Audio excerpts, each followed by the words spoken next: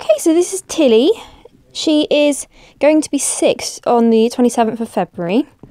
And she is currently she's just finished her 6th week of pregnancy. She finished that on Tuesday and today is Wednesday. So we had her mated twice, first on the 27th of December and second on the 29th of December. And so yeah, so it's been 6 weeks and we've had a scan which showed 2 puppies. I'll insert the footage of that now. So can you see this bit here? Yeah. This is actually the conceptuses. So you've got the outside there and then the developing fetuses in the middle. And then that black rim is the fluid. And that's another one for the other side. Yeah, she's not very happy at the moment because my mum's just gone out and my mum is her favourite person, so she's a bit anxious. So obviously she's a blue roan English Cocker Spaniel, that's like the obvious. She has become incredibly needy.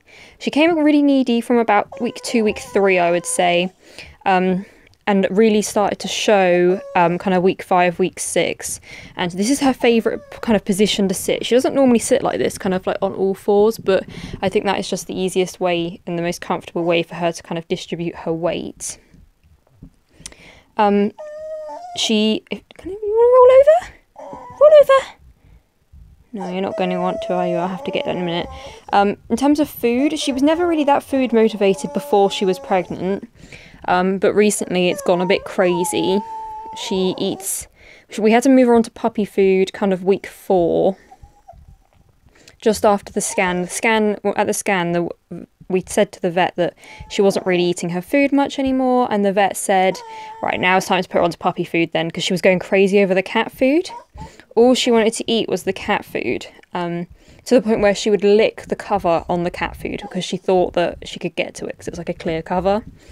And so yeah, she's on puppy food now. She's on like pouched pedigree puppy food. We couldn't really find much in the way of puppy food in Tesco. There was like 2 different choices, both were pedigree, so she's on that, and she has currently on week 6 now, she's just been up to 3 whole pouches a day and about 2 cups of biscuits. The advice I've seen is just kind of feed them as much as they'll eat. She doesn't like the biscuits so much, she's not so bothered about those, so she often leaves some of the biscuits, but she eats the pouches. Yeah, very needy, very clingy. If she sits with you, she wants to be on you. She's actually just started... Can you roll over? Come on. No, she doesn't want to. She was rolling around on the floor earlier, so I'll try and get her to roll over later. Her nipples went really big, like straight away, so... I think that, what's the word? The mammary glands is the technical term. They developed very early on, and all but really the 2 that are like closest to her head, all of them are pretty well developed.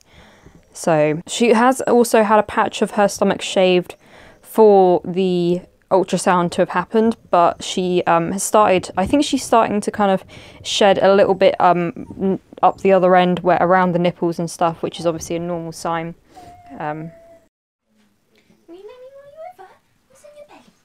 What's on your belly? Can I see your belly? Oh no, she's gone out. She'll be back soon. I promise. Oh, are we gonna... Okay, so you might be able to see under here, there's the boobies, the nipples stick out quite a lot. She's got a shaved patch there, but this is always been really fluffy. We trimmed it back quite early on because our breeder actually said that one of their dogs had hair wrapped around the nipples before, and it kind of they got to the point where they were actually, the vet said they might have to amputate the nipples, so they said make sure that the nipples are always really clear and make sure that no hair is getting wrapped around them or anything.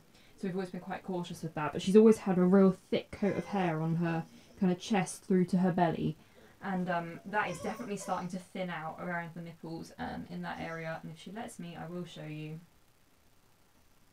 Otherwise her fur went really soft, like puppy soft, probably like literally as soon as she was mated it went super soft, so I don't know whether that's a sign that it, you know, worked, but it was literally like overnight her fur went to super puppy soft. I mean it was soft anyway because we hadn't had her neutered, but it was like really soft, and it still is. It's like it's like she's just been bathed and like conditioned and everything. I don't know. But no, she's food crazy. I just actually gave her a whole carrot and she sat and just chomped her way through that. She really likes vegetables at the moment. She's very keen for vegetables. She's always really liked egg, but she's particularly keen for egg at the moment. Oh, what are you trying to do? Are you trying to leave? Are you trying to leave? Right, well, we're trying to film your video at the moment. I would definitely say that the bump is less obvious when she's standing up. I mean, she looks a bit fat when she's standing up.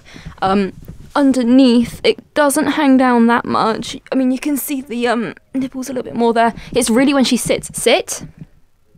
Tilly, sit. Sit. It becomes a lot more obvious. I mean, to us, I suppose every dog looks a bit different, but to us, she looks really big, and she's sat in the most awkward place as well, so can't really see, but this whole area is very round and just generally fat, and she sits with her legs a little wider apart than normal as well. Okay, so I think that's all she's going to let us have a look at for this week.